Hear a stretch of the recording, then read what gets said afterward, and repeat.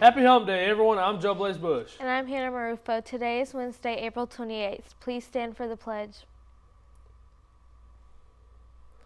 I pledge allegiance to the flag of the United States of America and to the republic for which it stands, one nation under God, indivisible, with liberty and justice for all. Today for lunch and line one will be ravioli, lettuce, tomatoes, whole kernel corn, wheat bread, and chilled peaches. Line two will be a chicken sandwich, potato wedges, lettuce, tomato, pickle, grapes, and a fruit juice bar.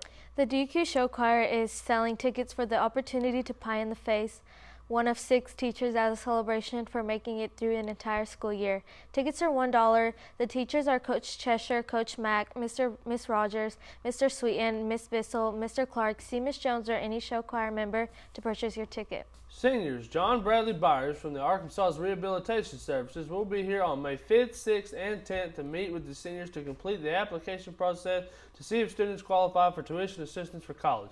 Please email Ms. Elizondo if you'd like to set up an appointment. If you are under 18, you will need a parent with you or a signed form saying you can meet with a counselor without a parent. If you received an email from Ms. Hill about McDonald's Student of the Month, come to the Career Center at 10:30 on today to receive your certificate and have a picture made. Before we go, we want to give a huge shout out to our Leopard track teams for their awesome performance at the conference meet last night in Nashville. There were a ton of great individual performances, including Belle Lindsay, who was the high point winner. The boys team scored a whopping 195 points and finished as the conference runner-ups. And congratulations to our Lady Leopards, who are the 2021 7-4A conference champions. The ladies had 18 individuals, and all 4 relay teams qualified for state, as the team scored an amazing 274 points. We also want to say congrats to our Leopard baseball and softball and soccer teams who all picked up big conference wins over the last 2 days.